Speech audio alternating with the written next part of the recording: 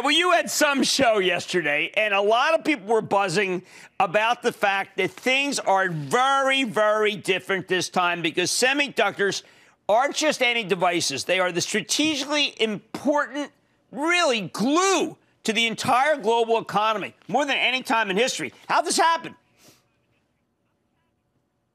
Yeah, Jim, so if you look at the overall economy, this is the biggest inflection of our lifetimes. You can see, certainly in the pandemic, also accelerating every aspect of our lives, working from home, learning from home, how we shop. In the future, you're going to have data centers on wheels for vehicles.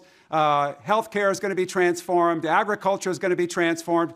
Every aspect of our lives, again, people are talking about over $10 trillion of economic value being created this decade, and we're still in the early innings of that transformation.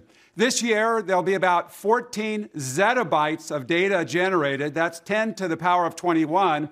That's up 150 times over just a 6-year period of time.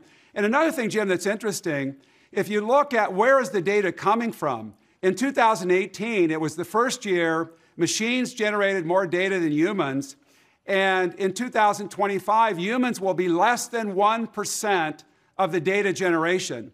So this economic transformation of every aspect of our lives, we're just in the early innings. And as you said, semiconductors are at the foundation, and Applied is in by far the best position to enable the power, performance, and cost from the edge to the cloud.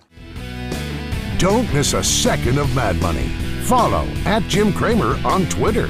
Have a question? Tweet Cramer. #MadTweets.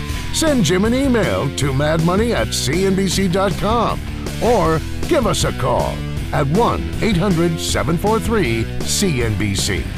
Miss something? Head to madmoney.cnbc.com. Shepard Smith here. Thanks for watching CNBC on YouTube.